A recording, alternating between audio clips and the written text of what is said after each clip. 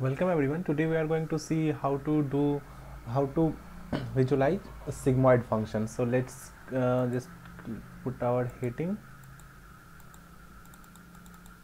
Okay, sorry, it was not working good. So we have to put sigmoid function. Okay, so we are going to do the basic things like import numpy as np and import matplotlib dot pyplot as plt. Let's run that. Yeah, good. So the next thing we are going to do is to write the function for the sigmoid. Let's just write it in the mathematical way first.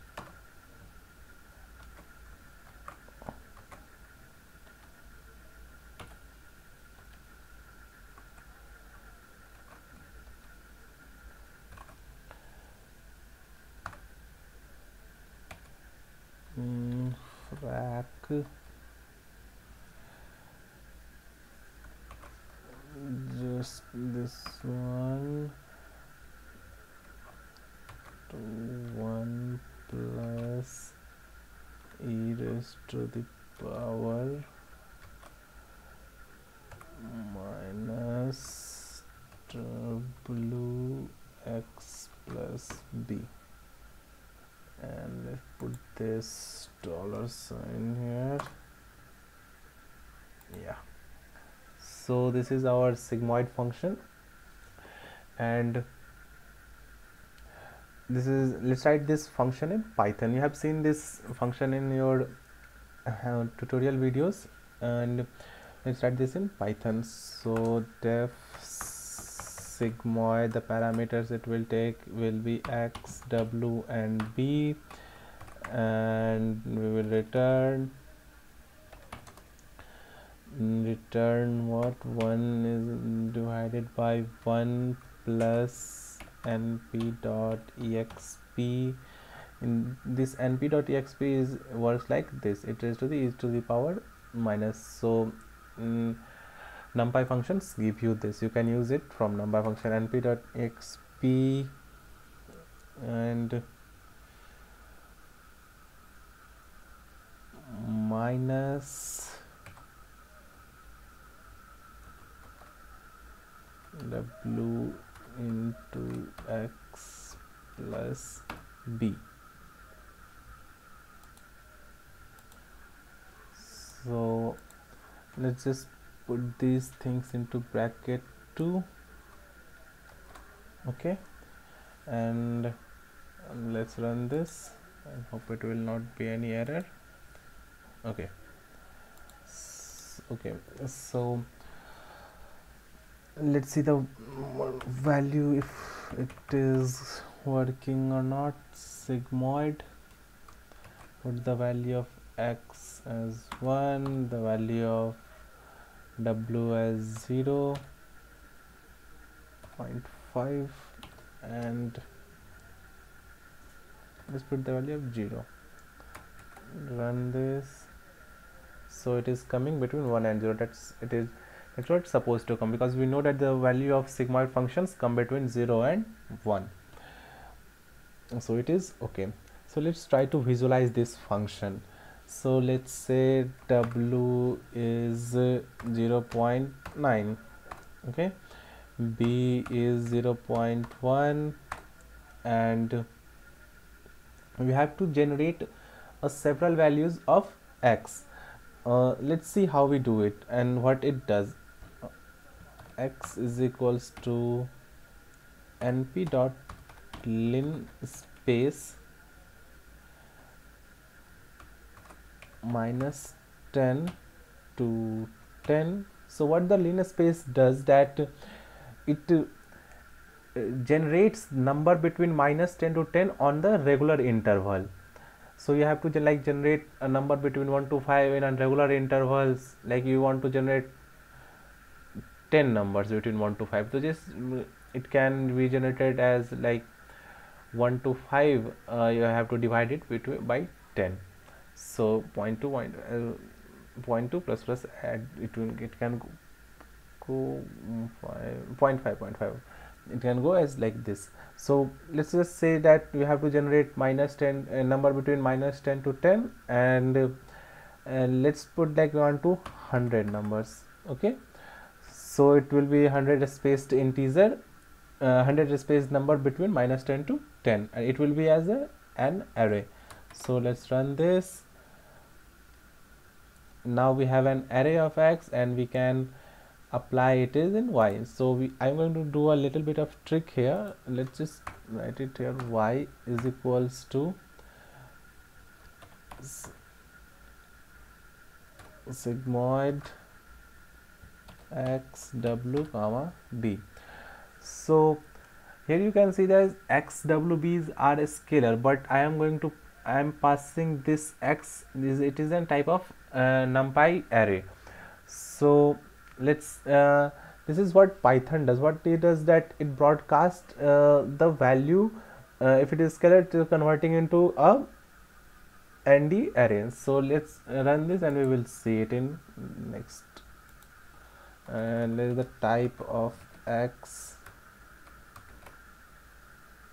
see it's ND array, and y then also ND array. So all these numbers are a scalar, but when I'm passing this array to this sigmoid, what Python broadcast, it is doing the Python broadcasting, and for every x is applying sigmoid function and storing it in y, by making it a numpy array. It is applying every value of x and taking every value of x and applying sigmoid function and storing each value into the y variable, making it as an ND array. Now let's try to plot this. So it's easy. plt dot plot x comma y, plt dot show. So see, this is how this is what sigmoid functions look like, as we have seen in our theory videos. Let's change the let's change the value of w and see how it affects this our function.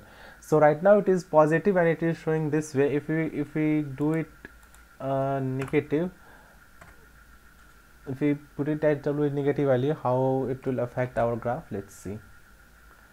It is doing this, and we'll rerun this. So it is changing the value of nature of a line of graph. So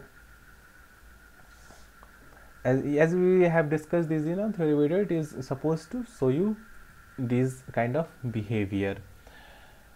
And there is an if you change the value of w, like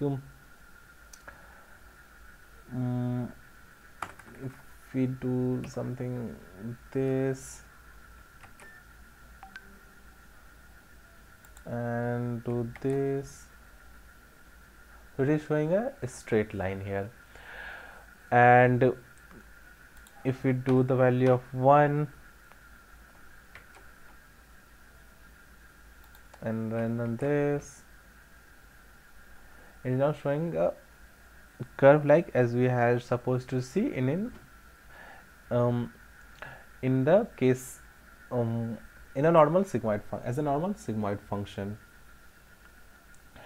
We can also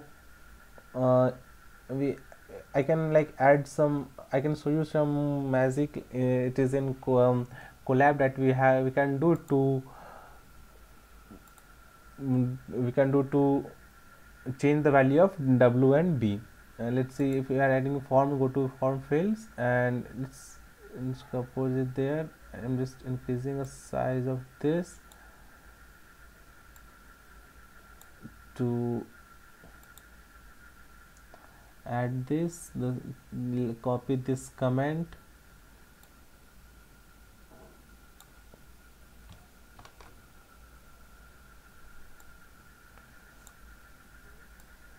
and put it right here. So it taking the value bit is here 1, so but our min max is giving 100. Let's put it like -2 to 2.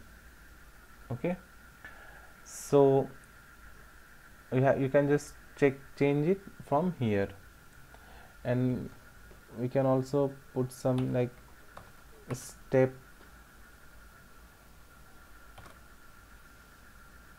as 2. Let's run this, and you can change the value from here. It is 0.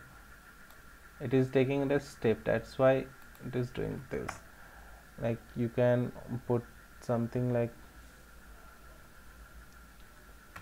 0.5, it will be changing in 0.5. So 0.5, rerun this and rerun this.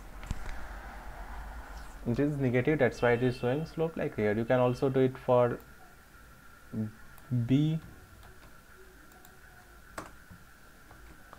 and the value of 0.1, let's make it -2 and 2, so it will be working. And you can change the value of B and see how it affects our graph. So it is shifting rightward, but we are not able to see it because the scale of the graph is changing. Let's just change it mode. Okay, let's see how it's showing now. So you can see that these graphs are increasing a bit right here. Okay, so that's how B affecting this graph.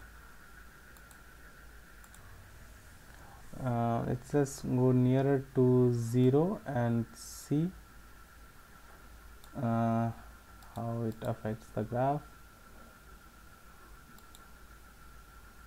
which is just being a straight line. So just play with these parameters W and B and how it let's observe how your graph changes. We will see some more on this on our next tutorials.